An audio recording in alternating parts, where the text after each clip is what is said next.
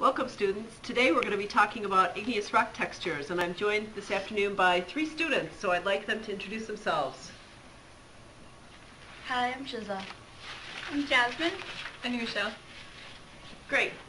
So what we're going to be doing today is taking you through the identification of igneous rock textures.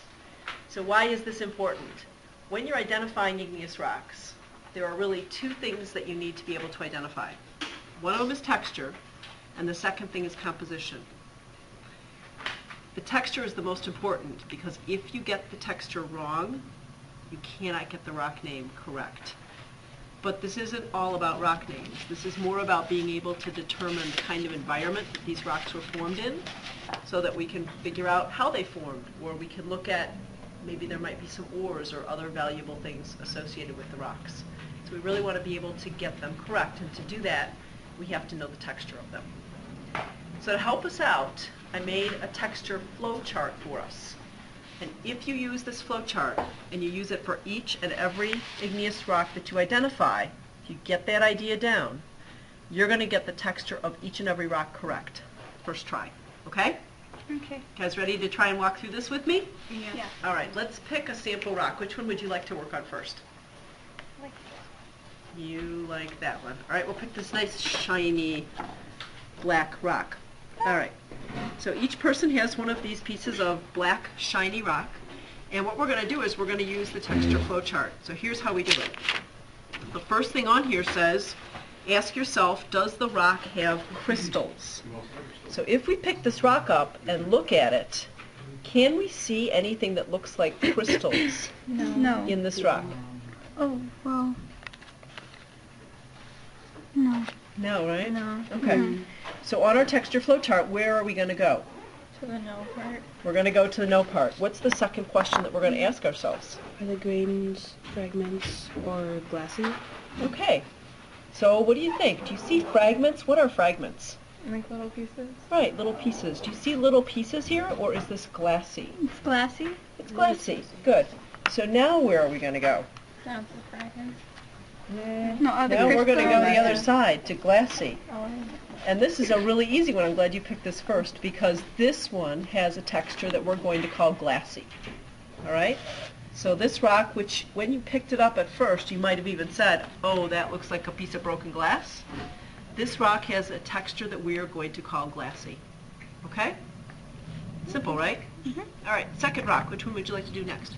Which is what you pick. That one? Okay. That's a nice one to pick. All right. So where do we start? if it has crystals or not. Yeah. So this is the one you're going to be looking at. Do you have one too? Which one? Right here. That one? Okay. What do you think? Can you see crystals on that rock?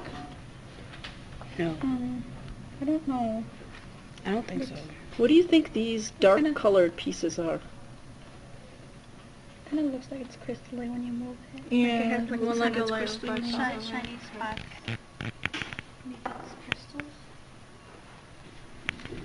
So I think we're seeing some black or dark colored gray pieces and some white pieces, and they look like, maybe if you think about pieces in a jigsaw puzzle, that they're grown together, they interlock with each other. Can you see that? Yeah. Those? Okay, those would be the crystals that we're looking at. So on our flow chart, where do we go next? Yes, we have crystals. What's our second question? Are the crystals all similar in size, or are there 2 different grain sizes? Good.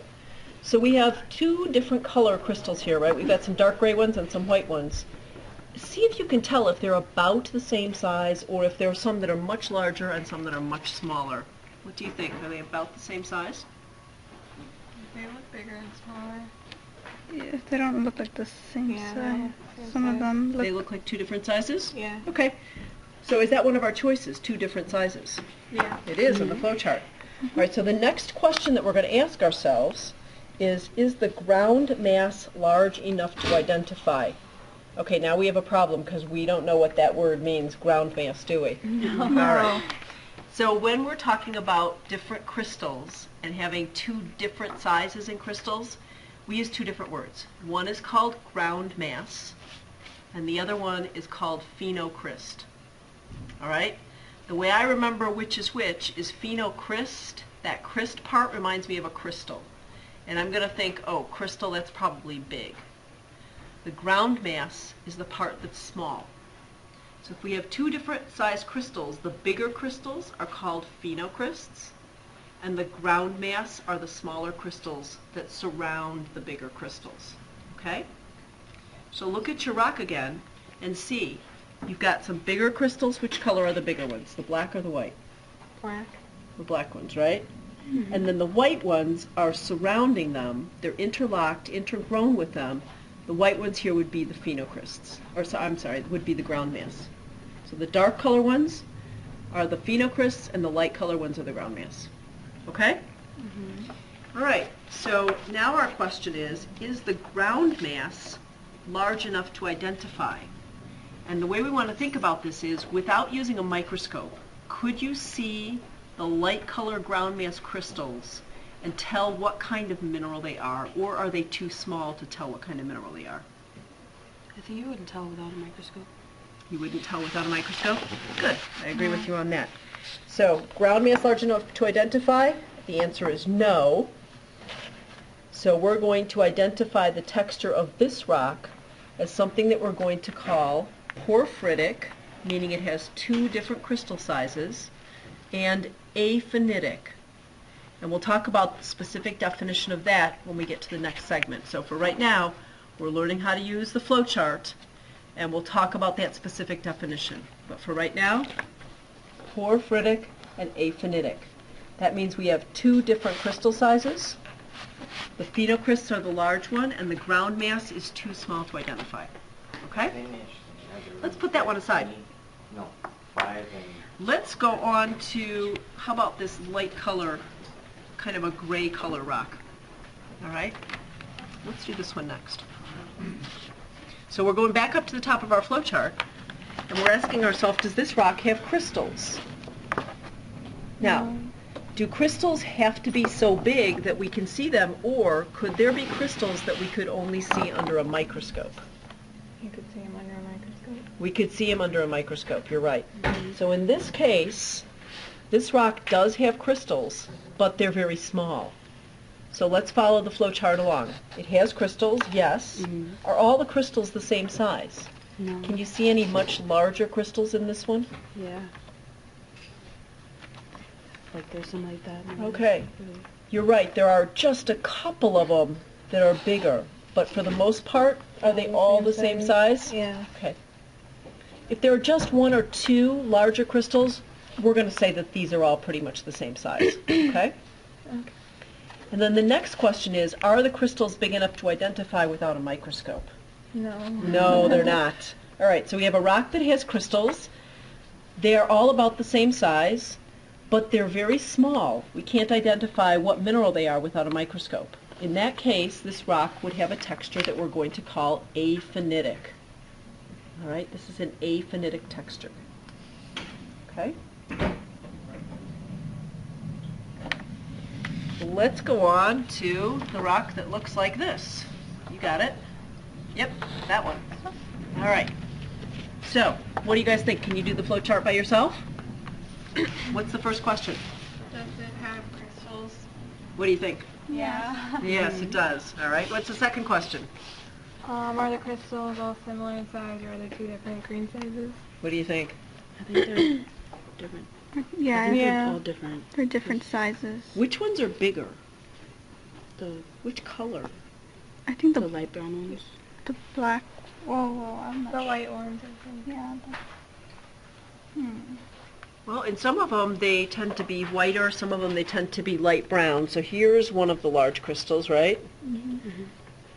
Here's another of the large crystals. Here's another, and you can see that the dark crystals are much smaller. So they have crystals.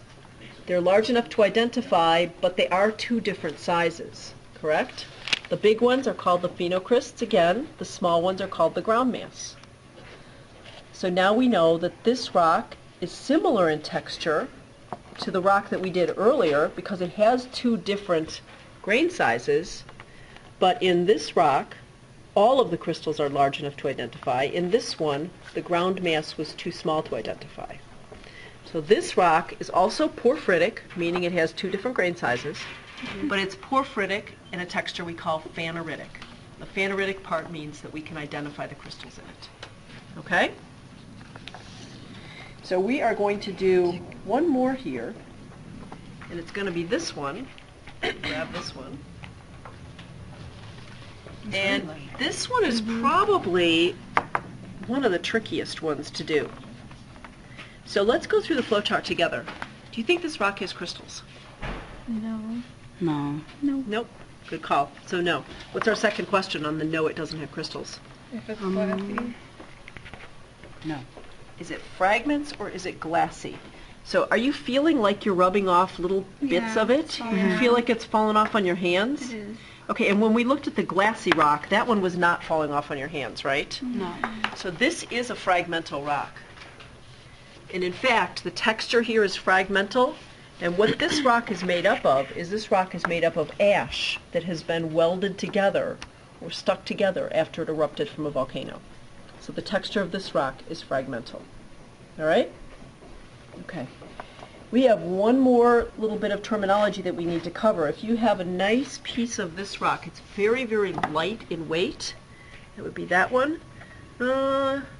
Yep. Do you feel how light this rock is? You look at it, you look at its Yeah. size, and you think it should be heavier than this. What's different about this rock than the other ones? Can you see anything if you look very closely at it? It looks kind of like dried bone marrow. It looks like dried bone marrow? What makes it Yeah. look like dried bone marrow? It has like little holes everywhere. Absolutely. It has little tiny holes. And those little tiny holes are holes that we call vesicles. And vesicles form when gas escapes from lava from an erupting volcano. That's the gas kind of popping a bubble. So that's what a vesicular and glassy texture would look like. Okay? How do you guys feel about using that texture flowchart? Good. Is that going to help you? Yeah. All right. You want to try it with one more rock? Sure. I'm going to turn you guys loose on this beautiful slab right here. See what you can do. Okay, so does it have crystals? I think it does. Yeah. So then yes. Mm-hmm. Are the crystals all similar, or are there two different grains sizes? I think they're different. Yeah. Which ones are bigger if they're different? Like these ones. Do you agree? I think so, yeah. Because the black ones are obviously a lot smaller than the others. Jasmine, you agree? No.